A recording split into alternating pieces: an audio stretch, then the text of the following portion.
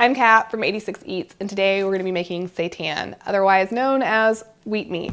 It is a great source of protein, a plant-based source of protein that you can make at home.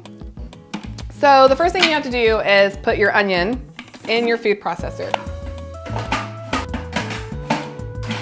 Once it's all nice and minced up, you just dump everything else in with it. The most important ingredient is the vital wheat gluten.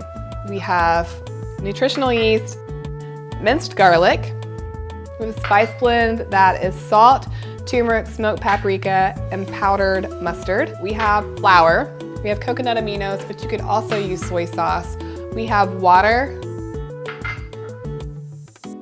we have vegetable stock. Turn it on and it's gonna start forming a dough, so just watch it and let it come together.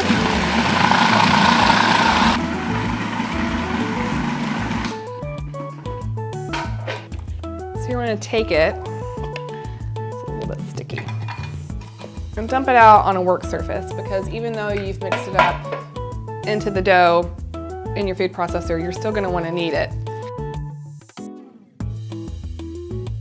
And we're gonna quarter it. Stretchy, it's a little weird to cut.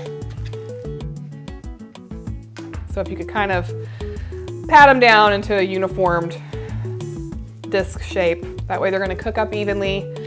They'll stay good in the refrigerator for about a week, and you can freeze them for up to 6 months. You boil them for 1 hour, and once they're done boiling, set them out on a plate, let them cool, and they're ready to slice and use however you want to use them. You can use them to make sandwiches, you can use them to make stew, you can batter and fry it. I feel like Bubba Gump. Like, you can do anything with seitan that you would do with just about any meat. You could even take the cooked seitan and put it back in your food processor and grind it up if you wanted to use it for taco meat. Just use your imagination and seitan will do the job for you, I promise.